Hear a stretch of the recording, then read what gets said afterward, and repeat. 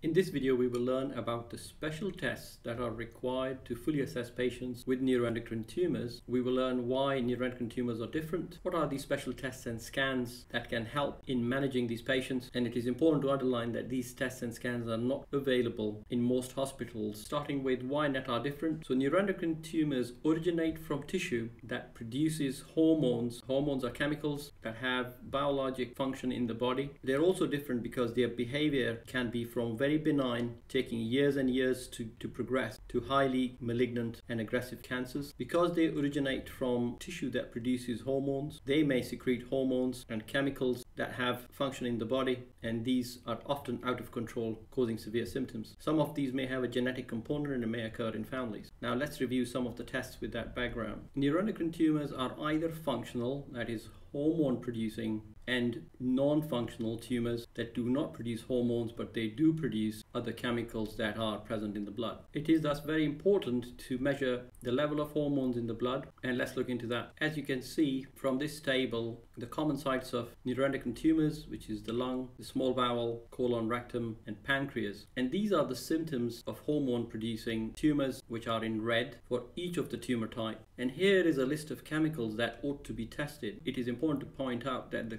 CGA, or the chromogranin A, does not produce symptoms, and it is a common chemical that is secreted by most, if not all, neuroendocrine tumors. The rest in this list are all hormones, and they are specific to each tumor type. For pancreatic tumors which are functional, these are the types of tumors that produce hormones which are outlined over here, as well as other substances, and the tests required for each of these tumor types. There's insulinoma, causing the release of more insulin, gastrinoma, causing release of gastrin, glucagonoma, which increases glucose levels, lipoma, causing significant diarrhea and abdominal crampy pain, somatostatinoma, and so on. I have to point out that these tests are very special, and their assay requires experience and a high level of expertise. In terms of scans, apart from the conventional CT and MRI scans, which are hugely useful, the neuroendocrine tumors benefit from SRS-based scans. Let's find out what they are. Somatostatin is a naturally occurring hormone, and the neuroendocrine tumors, by far the great majority, have a receptor for somatostatin, and it is this part that is utilized in the SRS scans, Somatostatin Receptor Scintigraphy. It is also the basis that is used to allow somatostatin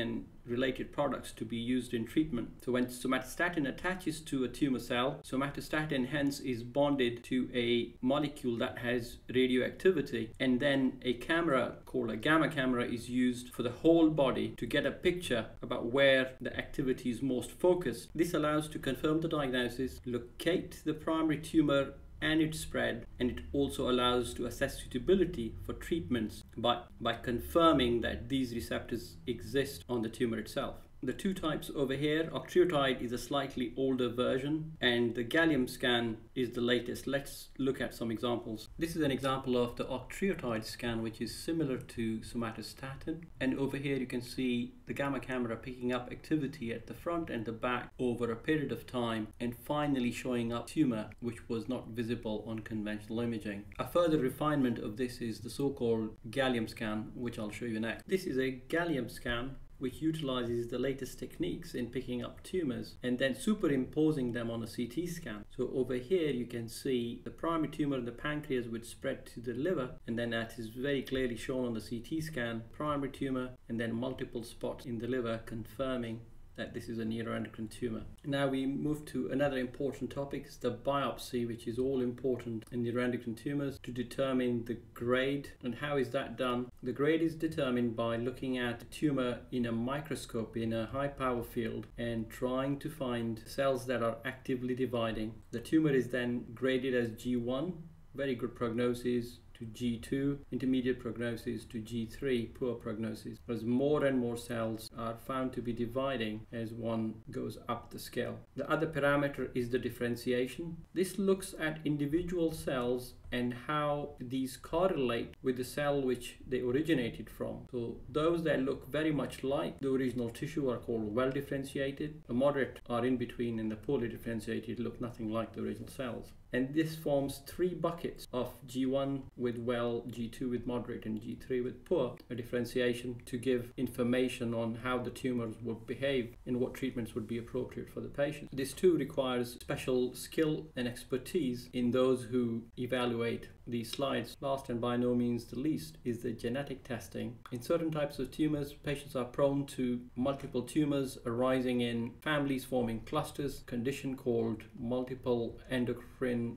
neoplasia. There are other genetic associations as well, and patients with specific tumors would trigger the genetic testing for themselves and their immediate families to look for these genes. This culminates a brief overview of some of the special tests required in assessment of neuroendocrine tumors. If you have any comments, please do share.